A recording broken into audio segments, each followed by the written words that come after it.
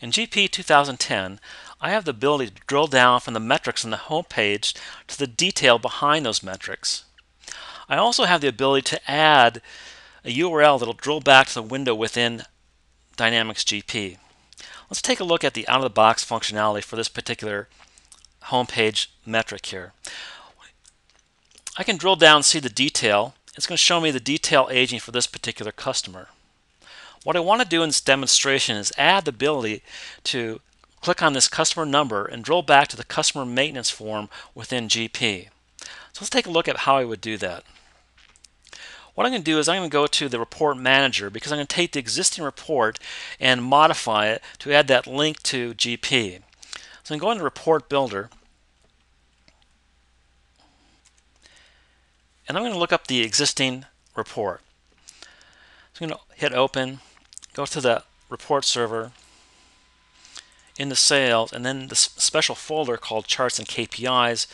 This is a folder in which all the reports that are going to be available on the home page exist. So I'm going to open up top customer detail balances. Let's open that up. Here's a report that we just looked at. So what I'm going to do is I'm going to add a user defined field and then link it to this existing field.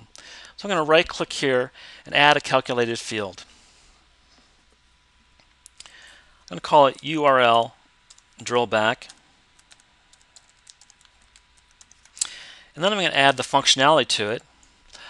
Open up this expression window, and I've got the expression already keyed in, so let's take a look at it. Here's the expression. This is a special function that Microsoft added to GP. It's going to allow me to drill back into the window within GP. So I'm just going to copy that into my expression.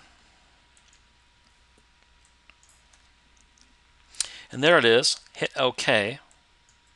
Now I've got my new calculated field, and I'm going to link to that from the report. So let's highlight this. Go to text box properties. I'm going to add an action here. It's going to be to go to a URL. I'll look at my new calculated field. Here's a calculated field. I'm going to hit OK.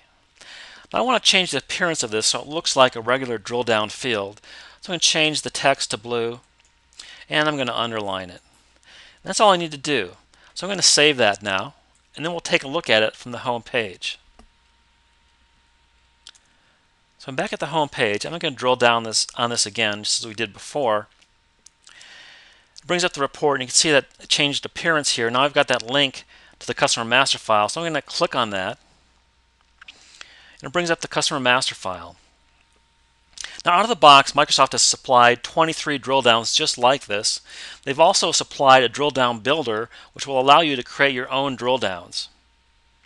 So when you upgrade to GP 2010, I think this is going to be a very useful tool. It also gives you more exposure to SQL Server reporting services and how you can use it in your business.